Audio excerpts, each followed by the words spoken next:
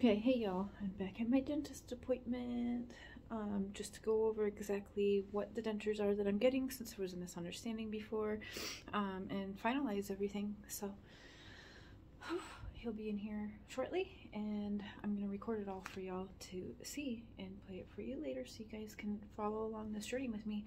Thank you for everyone who's helped donate. I'm nervous and anxious, excited, all of that. So, all right, wait for the doctor to get here. Start recording. Because Dr. Blischek is the one that's going to do the extractions. Right? Yep, yep. He gave me an estimate already for that, and I told him I just wanted to see you one more time because of the misunderstanding in that, just to finalize everything. Yeah. Yep. So, and could you show me what those dentures look like again? With the regular ones? The ones that I'll be getting instead of the screw-in ones. Oh, okay. Yeah. Okay. So this is just kind of like a prototype for you here. So basically what you would get, and this would be more of an end result too, in which I haven't decided on yet. Okay. But it would either be a 3D printed one. There you go. And those are not that nice. Still so better than what I have right now. Upper more. Okay. Oh, upper and lower. Oh, yep. And then bottom. Those are printed, and these are a milled denture. Oh. Those are nicer, aren't they? Yeah. Yeah. But I was doing them printed, but many of the cases now have been going to the milled ones. Hmm. Yeah. And they seem to have a little bit more comfort with them too. A little bit more comfort. That's what I wanted to ask you. White, do you? No, I was thinking about it. Can you show me kind of the color? You said you had a color in mind for me. I don't want to look crazy bleached out teeth. No. I do want it to look natural. Yeah. I just want to see. But at the same time, since I'm paying, I want some white. If you give me 1 minute here. Oh, yeah. I just want to go get another shade guide here. Okay. And I gotta ask him how to take care of them too, because I thought you could use electronic toothbrushes with dentures, but you can't, or it's advised not to. It's too harsh for them. So we'll check with him and see.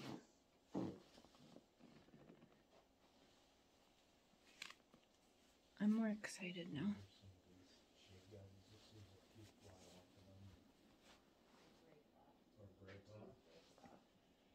Yeah, because we can look at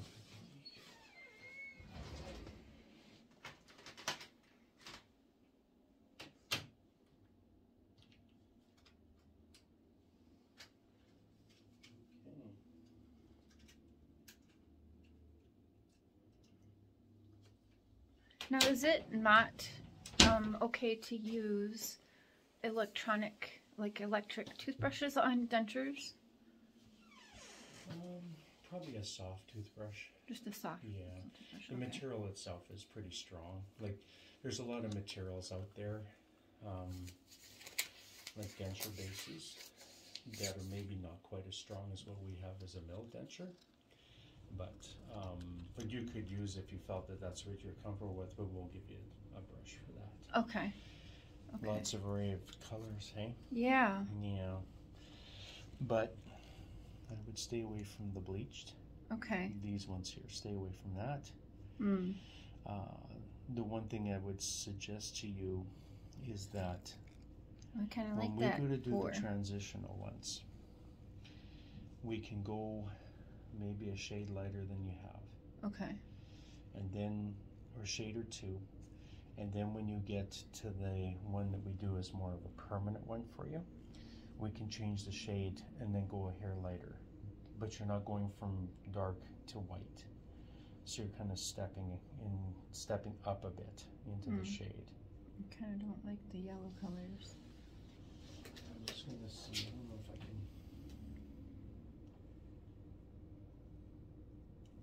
So not this one here? Yep, that's a good one. Yeah. Yeah.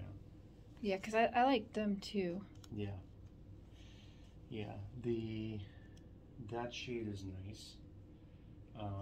That way you're not getting something that's really white. Yeah, I don't want too light, even though I was watching some YouTube videos this morning. Oh yeah. Implants. I've been doing that a lot lot lately. Of that. Yeah. And man, there's some really white teeth out there. Yeah, I don't like that too fake look. Yeah. So I like these two here, guys. Yeah. This. 'Cause you're more grayer though, if you want that. But you're more of a grayer shade. Hmm. Okay. So this is grayer.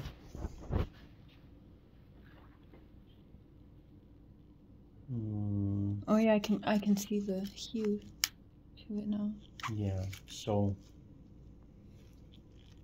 even the C2 isn't too bad. Let's have a peek here. Oh yeah, okay.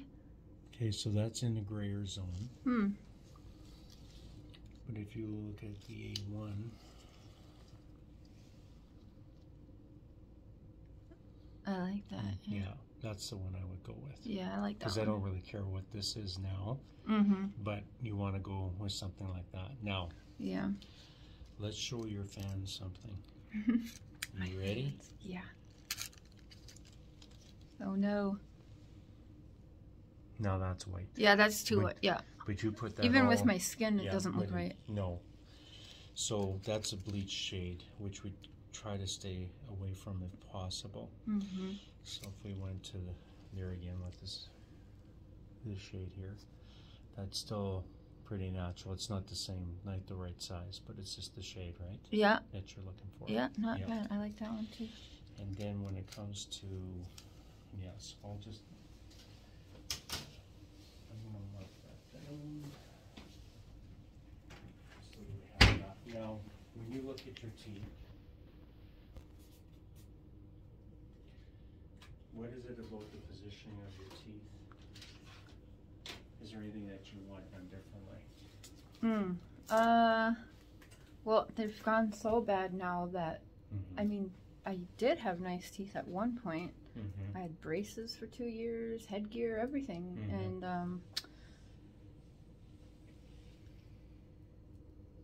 I mean, these two are kind of big. I've always thought they're long, I guess. I don't know. Yeah. But yeah, because I think what we'll end up doing is we'll shorten these up a bit. And what we'll do in the software is that we'll basically remove some bone virtually and then move the tooth up a little bit into the area so that it's a little bit shorter. yeah, I'd like that. Yeah. And it'll look a little different because you're just missing sections of your teeth. Yeah, because when those were good teeth, I have been called tricklet teeth, like we talked about before. Not because of the whiteness, but just because of how they looked. Yeah. But as far as those ones, like the cuspid here is a good size. It's just going to have to all be moved up. So when the denture's made, it may end up looking like a little bit more of a stubbier tooth because of the room that we have.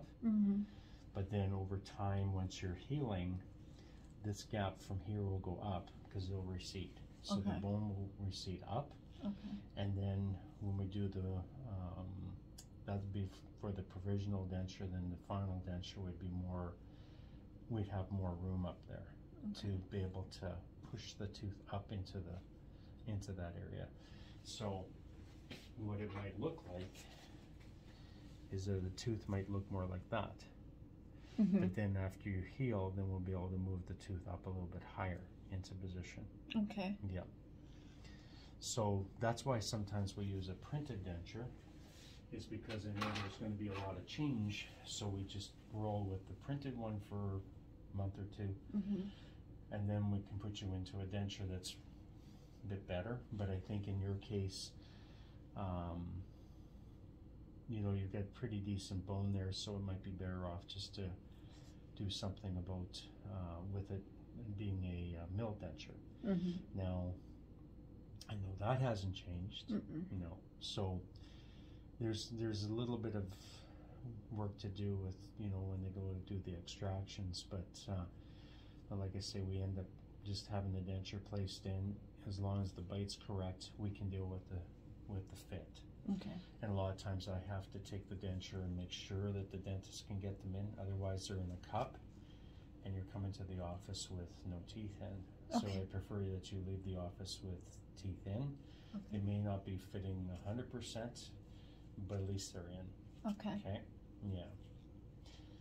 But really with that, it's just how we position the teeth for you and make them look a little nicer than what you got at the moment. Okay. Yeah.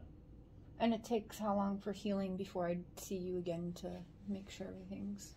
The next day. Oh, it's the next day? Okay. Yeah. Because usually the next day, and then it's about a week later again. Okay. And then once we see you, then it'll be all tailored to you. Okay. Depending on how you're doing. So if you're doing really well, we spread the appointment out. If you're not, then we get you in a bit sooner. Okay. And then it takes 12 months for the bone to heal.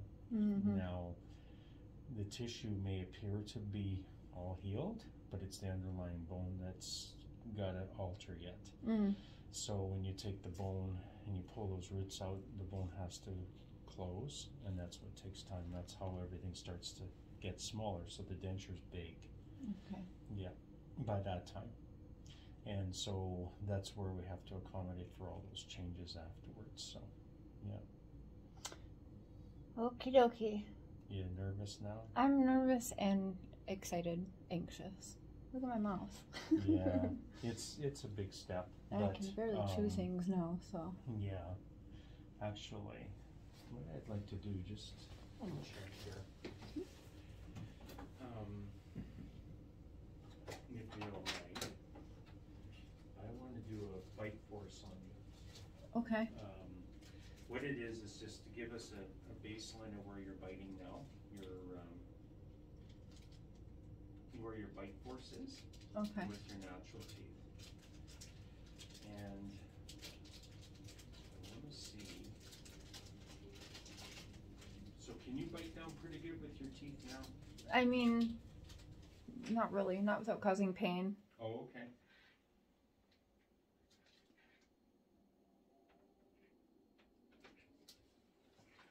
Do this.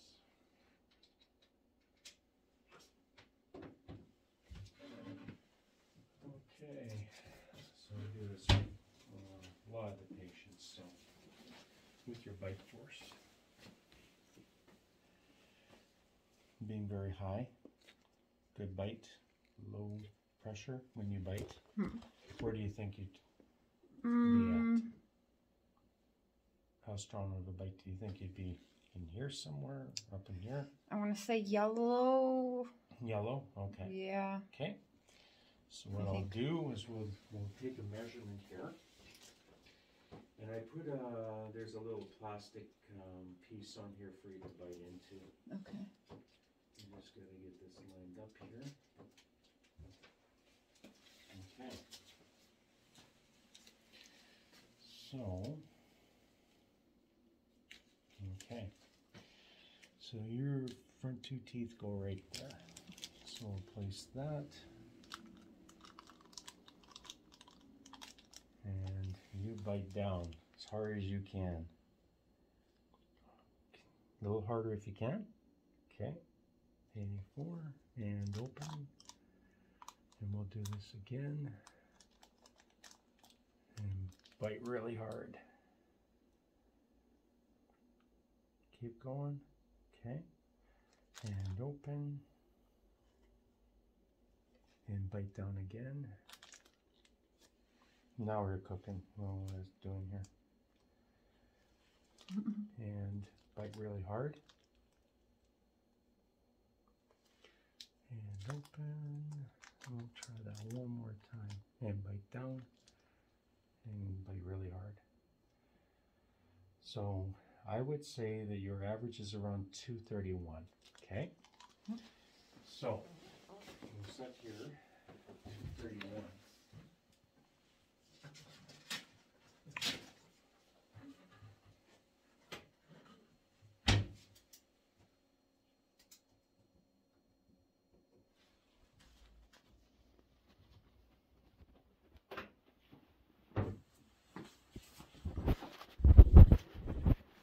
you're down in here. So you have, okay. Now, when you get to a denture, you're probably going to drop into the red or into the black zone when you first get it. And this would really mean that you only have about 20%, a little bit more, maybe 25% of really good natural teeth. And that's why you say you can't bite hard, because of your natural teeth. So up in this zone or normal zone, you should be in around here. So with regular dentures, you are still going to be around here. When you do, or if you ever do implants, you'll be running a little bit up into this zone, just because of the ability to have a lot more of a biting force. But the other problem you have is that you don't have teeth. So that's why it's a deficit. Yeah.